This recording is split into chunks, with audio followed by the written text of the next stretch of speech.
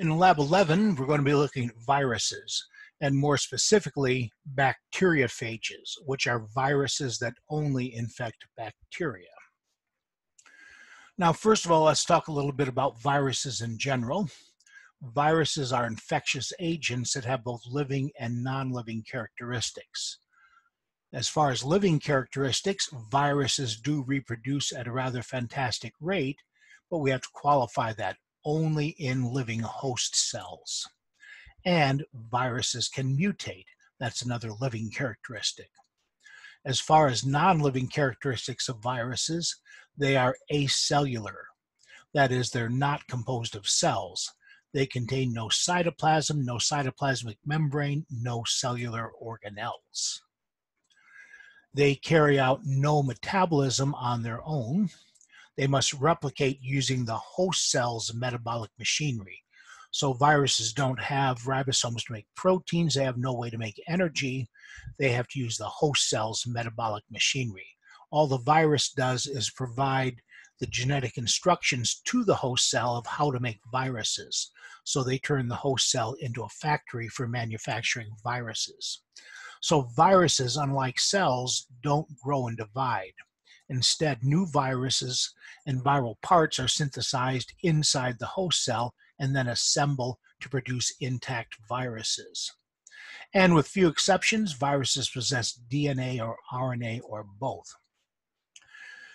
Now, viruses are almost always much smaller than bacteria because they don't have to be cells. They are submicroscopic. That is, we can't see them with a conventional light microscope, but we can see them with an electron microscope, and most range in size from between 10 and 250 nanometers. And remember, a nanometer is 1/1 billionth of a meter, or 10 to the minus 9 meters. And structurally, of course, viruses are much simpler than bacteria because, again, they're not cells. Now, every virus, first of all, contains a genome of single-stranded or double-stranded DNA or RNA, and that functions as the genetic material for the virus. This is usually surrounded by a protein shell called a capsid, and that's usually composed of identical protein subunits called capsomeres. And many viruses are nothing more than nucleic acid and a capsid, in which case they're called nucleocapsid or naked viruses. Now, many animal viruses have an envelope that surrounds the nucleocapsid, and so if there's an envelope surrounding the nucleocapsid, we call that an enveloped virus. And we'll be talking about viruses, and especially animal viruses like those that infect humans, later on in Unit 4 in lecture. But what we're going to deal with today are specifically bacteriophages. And bacteriophages are viruses that only infect bacteria. In this electron micrograph, we see a cross-section of a bacterium, and these are all viruses that are being produced and assembling inside.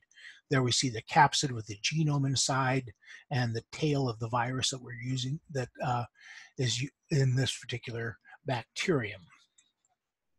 So the bacterium becomes a factory for manufacturing viruses from scratch.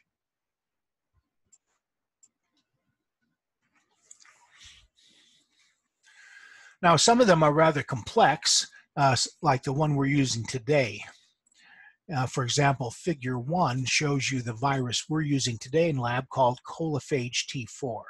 So this is a bacteriophage or virus that only infects E. coli, Escherichia coli. It consists of a protein shell or capsid, and inside of that is the genome of the virus, which is double-stranded DNA in this case. There's no cytoplasm in there, no organelles. Now, this virus has a rather complex tail structure that we see down here. It looks kind of like an Apollo lunar landing module when you look at it. It has a contractile sheath, and it has these tail fibers that adsorb to receptors on the cell wall of E. coli. Once it adsorbs, a contractile sheath contracts, that drives a hollow protein tube into the cytoplasm of the bacterium, and the virus injects its genome into the bacterium. So the only thing really entering the bacterium is the genome of the bacteriophage. And this is an electron micrograph of colophage T4 that we're using today. There's the capsule filled with DNA, there's a contractile sheath, and the base plate.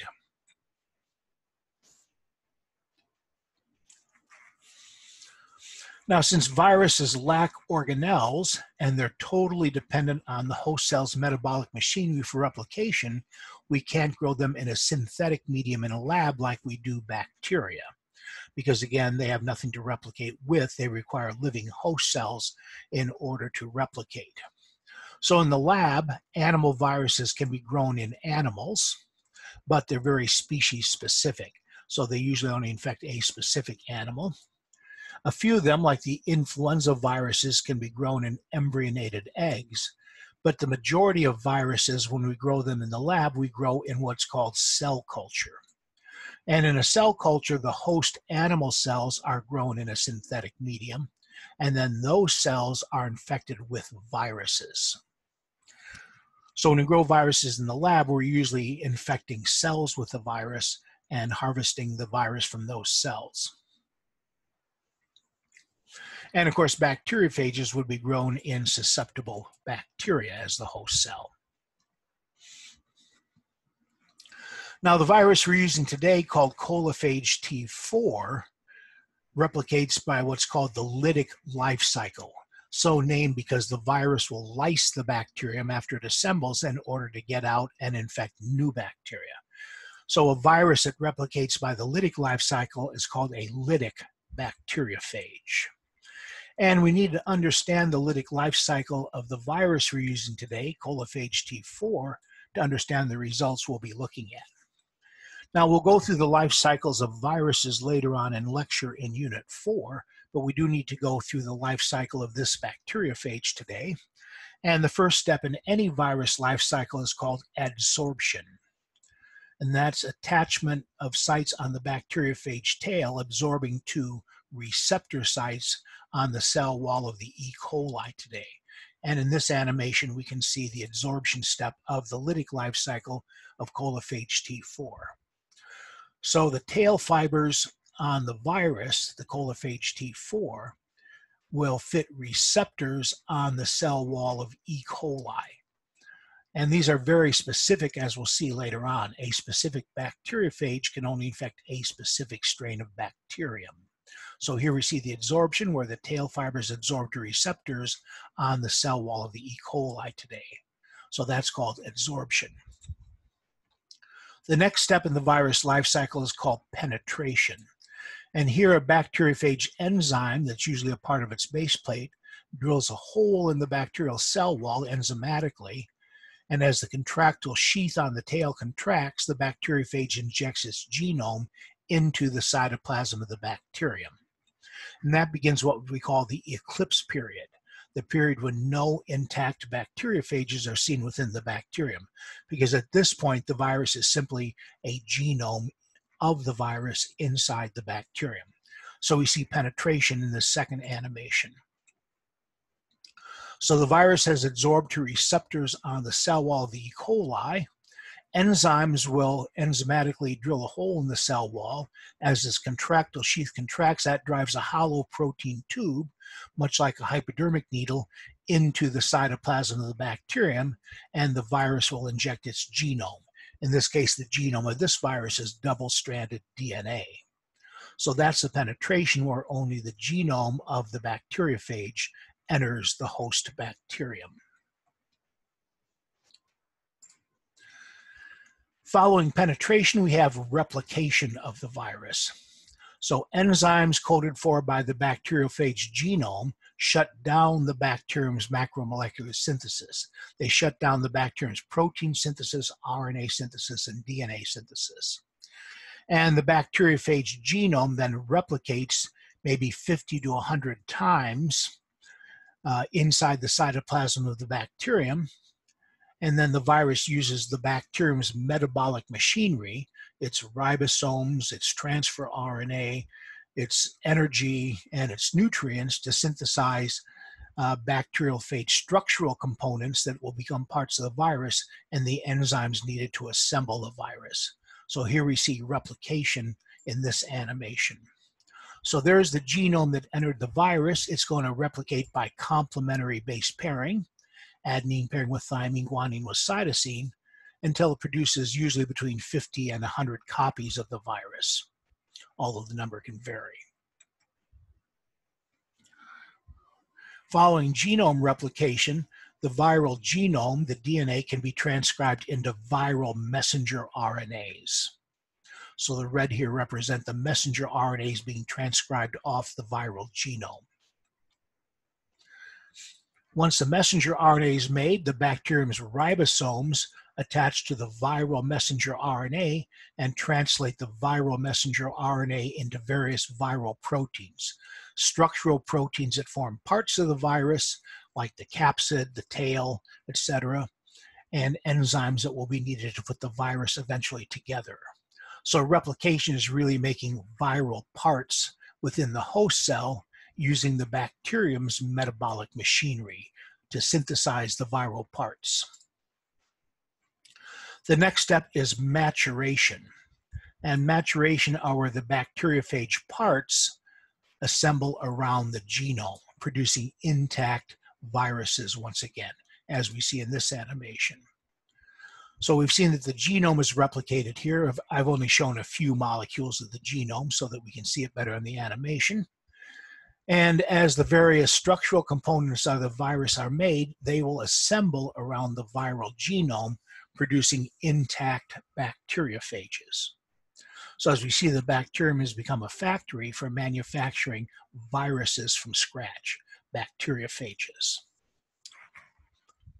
Following maturation, the next step is release of the virus from the host cell. So in this case, a bacteriophage-coated lysozyme breaks down the bacterium's peptidoglycan, causing osmotic lysis of the bacteria. And as the bacteria burst, the intact bacteriophages are released, as we see in this step. So the virus has assembled, maturation. Lysozyme starts breaking down the bacterial peptidoglycan in the cell wall, causing osmotic lysis of the bacterium. And as the bacterium lyses, the viruses are dumped out. And those are intact bacteriophages now that can now reinfect other bacteria. And anywhere from 50 to 200 bacteriophages may eventually be produced, and they then infect surrounding bacteria. So in today's lab, we're going to be infecting the bacterium Escherichia coli B with a specific bacteriophage called coliphage T4. That's our virus, coliphage T4. And in the first lab, we're going to be looking for plaques. Now, a plaque we define as a small clear area on an agar plate where the host bacterium has been lysed as a result of the lytic life cycle of the infecting bacteriophages. So as the bacteria replicate on the agar surface, they form a lawn of bacterial growth. But each bacteriophage that adsorbs to a bacterium during the lab will reproduce and lyse that bacterium. Then the released bacteriophages will infect neighboring bacterial cells and they will lyse, and those bacteriophages will infect neighboring bacteria and they will lyse, and eventually we see a visible self-limiting area of lysis, which we call a plaque. The second part of the lab is going to demonstrate what we call viral specificity. And viral specificity means that a specific strain of bacteriophage will only adsorb to and infect a specific strain of susceptible host bacterium. So the bacteriophages are very specific as to what organism they can infect and replicate within. And so a bacteriophage adsorbing to a bacterium is just as specific as an enzyme fitting a substrate or an antigen fitting an antibody. So because of that viral specificity, we can sometimes use that as another tool to help identify unknown bacteria. And we call this phage typing.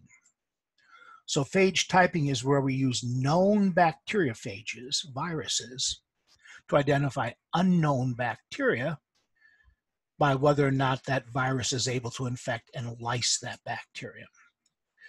And this is sometimes used in identifying strains of bacteria like Staphylococcus aureus, Pseudomonas aeruginosa, species of Salmonella. For example, we can use a series of known staphylococcal bacteriophages against Staph aureus isolated from a given environment. And then one can determine if it's identical or different from the strain of the Staphylococcus aureus isolated from the lesion or from the food, and thereby determine the source of the infection and the route of transmission.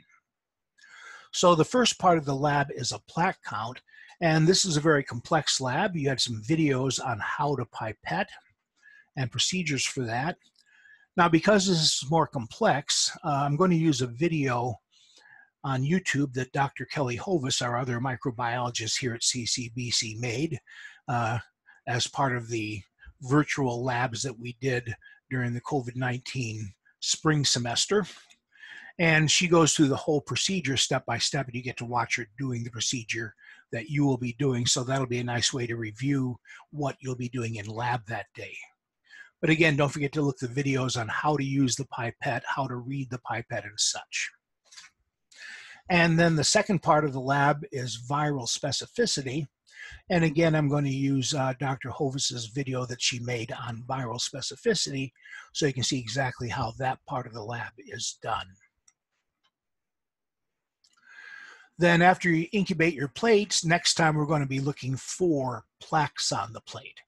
We're going to be plating out 3 different dilutions of the colophage T4 and be looking at the plates to determine or to recognize plaques. Now, we're not going to actually count the plaques. We're not trying to determine the number of viruses in the sample in this case.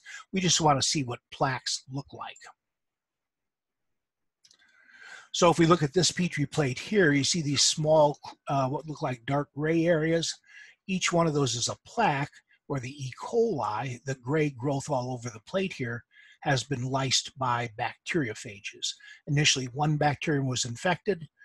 The viruses released from that infected neighboring bacteria. They were lysed. Those viruses infected surrounding bacteria. They were lysed. And eventually you see these self-limiting clear areas of lysis where the light gray E. coli has been lysed by the virus. And you can see the dark tabletop underneath where there's no bacteria growing. So that's what the plaques look like.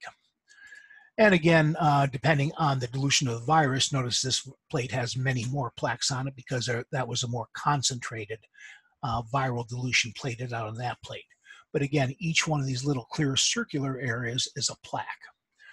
So on the practical, you should recognize plaques if I show you a plate like this and know what caused them to appear, namely the lysis of the bacterium by the bacteriophages.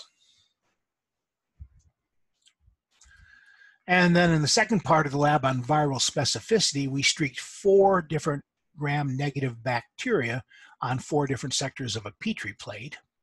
Where the circles indicated, I added a drop of concentrated colophage T4. Now remember, colophage T4 will only infect E. coli, causing it to lyse.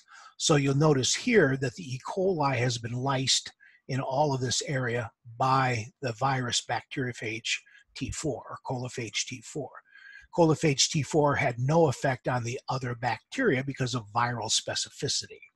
That virus can only infect strains of E. coli. So we can tell in this case that number 2 must be E. coli because it was lysed by the known virus colophage T4. So again, in this experiment, we're using a known virus, colophage T4, to identify an unknown bacterium. Which of the 4 was E. coli? And again, you should be able to interpret that on a practical, be able to tell me which bacterium is Escherichia coli if I tell you that a drop of known colophage T4 was added where the circles are. And of course, always at the end, you have your performance objectives. In the soft chalk introduction to this lab found on your Blackboard site, you will see that some of these objectives can be crossed out, so you're only responsible for the ones I tell you you're responsible for in your lab section on your learning management system. And again, on the practical, you should recognize plaques and state their cause and interpret the results of viral specificity using the known virus Ph.D. And as always, we have a self-quiz with answers at the end.